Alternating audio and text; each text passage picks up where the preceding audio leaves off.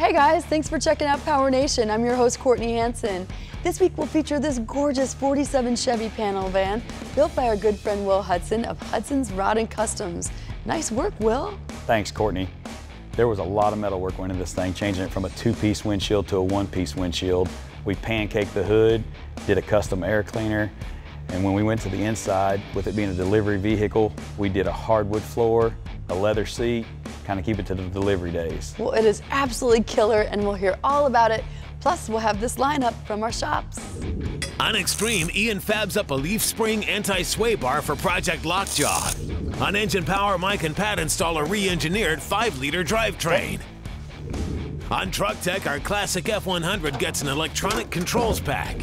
And on Detroit Muscle, our new Mustang project gets trick rear independent suspension mods. That's what's on PowerNation this week, along with Will Hudson and his beautiful panel van.